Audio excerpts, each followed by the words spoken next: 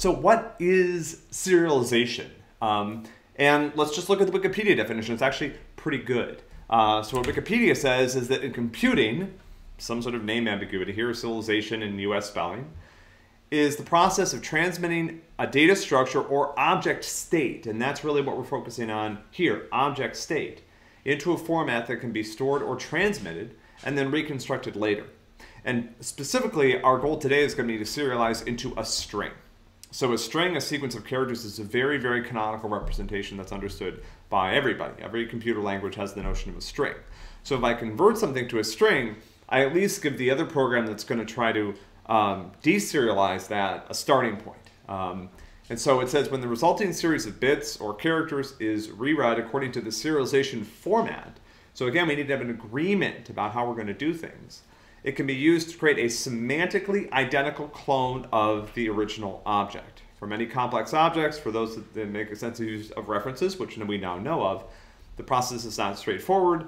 Serialization of object-oriented objects does not include any of their associated methods. So this is really just about state. Remember, objects bring together state and behavior, data structures and algorithms, variables and methods. Serialization is only going to focus on the method, only focus on the field values. The methods don't get serialized, and actually it was shown that in certain cases that can actually be pretty useful.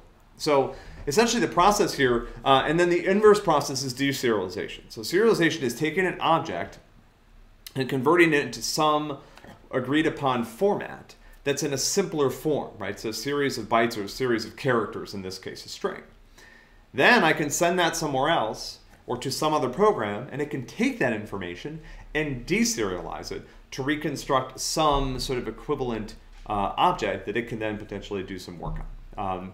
So this is one of these incredibly important concepts in computer science because it connects things. It is the point of connection between two different things. So, there are many different programming languages out there, and one of the core ways in which they interoperate with each other or communicate with each other is through serialization. So I want to send some data to some other program written in some other language.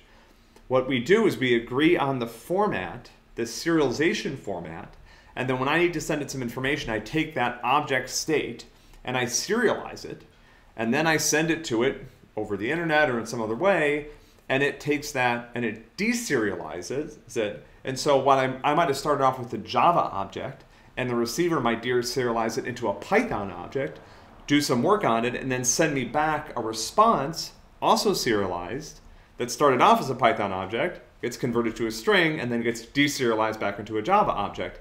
And I could do that between Java and JavaScript, Python, Go, C, C++, whatever. Every major library has every major programming language has libraries for doing this. So today we're going to look at the process of doing this for just some example classes using a library. But the goal here is really quite simple. This is sort of a lingua franca, or a common language that all these computers can speak. So the programming languages themselves are very different. How things are represented internally in the computer's memory is very different. But by agreeing on a serialization format, it allows two potentially very different computer programs that are structured differently, written in different languages, have very different internal representations, to exchange information with each other and be able to cooperate in order to get useful work done.